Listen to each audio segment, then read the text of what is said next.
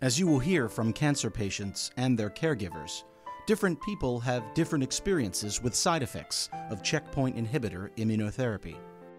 These effects are generally different from those caused by chemotherapy or radiation therapy. In many cases, they are not severe and may be short-lived or easy to manage. Less often, side effects can be very severe or even life-threatening. Some people have no or almost no side effects. Many people have common side effects that include flu-like symptoms, rashes, and fatigue the day after their infusion. Still others face extreme fatigue. Less commonly, some people experience autoimmune disorders like thyroid problems. It is very important that anyone receiving immunotherapy let their healthcare team know right away if they develop any side effects. Many patients have fatigue the day after their infusion. My name is Mary Pro. I have adenocarcinoma stage 4 of the lung. I started my immunotherapy December of 2013. The side effects are minimal. The fatigue is nothing compared to what chemotherapy would be, and I would not hesitate to tell someone to take the advantage of it. I have had exhaustion or fatigue, they call it, but fortunately I'm not one of those that have had extreme fatigue. Just the day after I have my infusion, I'm just tired and I lay around. I'm Donna Fernandez and I have stage 4 lung cancer. I got into an immunotherapy clinical trial after traditional chemos quit working for me. So I had traditional chemos for about 8 months and my tumors kept growing, so then I got into the clinical trial for immunotherapy. I am lucky. I am probably one of the luckiest people for me, the worst side effect that I have with immunotherapy is a little bit of fatigue on the day that I get my infusion, slight amount of fatigue the following day, but if there's something I really want to do, I can do it. You just have to pull into your reserves a little bit more. Other patients face extreme fatigue. My name is Carl Pritchard and I'm living with bladder cancer. I had side effects that were predictable mostly. The first one was, they said that I would have extreme fatigue. And when I went back for my second meeting, I said, you didn't say that right. You've got to put more emphasis on the word extreme. And yes, I had extreme fatigue. That was my major side effect. Later on, I had a couple of smaller side effects that did go away. I have a side effect today that's continuing, and that's dry mouth. But other than that, I haven't had any major side effects at all. I should describe extreme fatigue, I think, and that is that you don't realize, I didn't realize, I was fatigued at all or tired. I felt like I could go out and plow the North 40 without the help of a horse.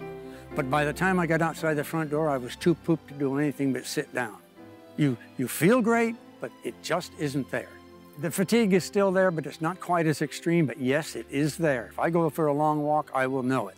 My name is Richard Burton, and I have ocular melanoma.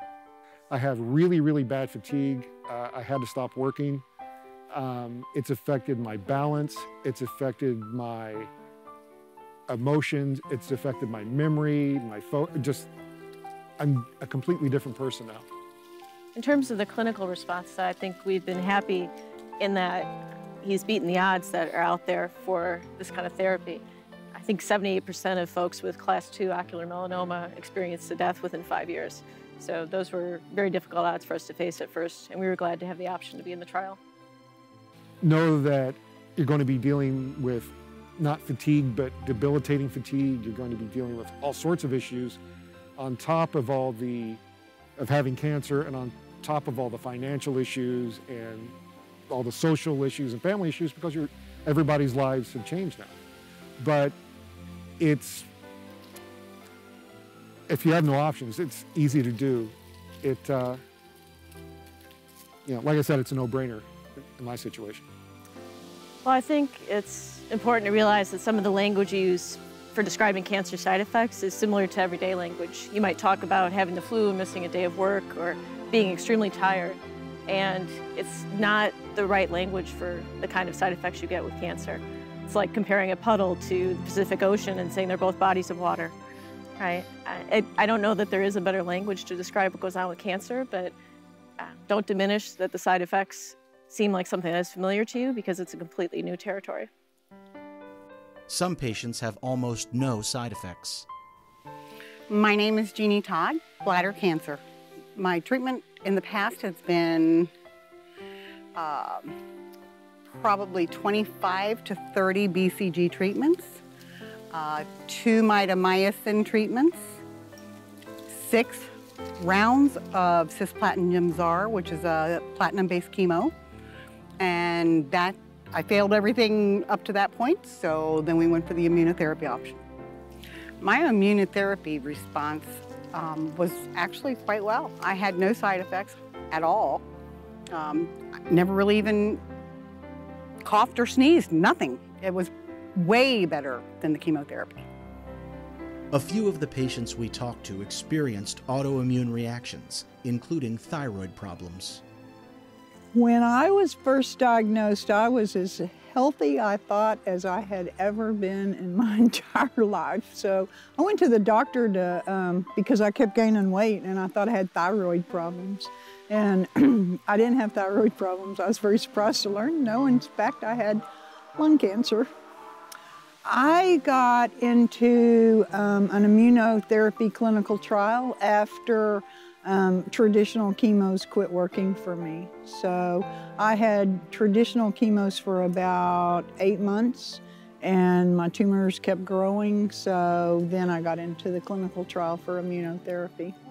And my thyroid quit working, ironically. that thyroid that I thought wasn't working really doesn't work now. My name is Agnes Arcus, and my husband was diagnosed with stage 4 melanoma. I would say after the 3rd round of the Yervoy, Bill was very lethargic, the thyroid was affected. We did see the doctor, they gave him some prescription and pills, and then we had to go for the 4th round. And then Bill asked the doctor, how about if we don't go for the 4th round of Yervoy? How about if we just go for the PET scan and the MRI? Which he did. The scan and the MRI came out clean. He was good. So we were thrilled about all of that. I will say this, our lives are very normal from day one, or what the normal would be. We live life the way we normally would. You know, my husband goes out and golf, and you know, the kids come over a lot, and my husband just retired, so he continued to work another year. Immunotherapy only works for about 30% of patients.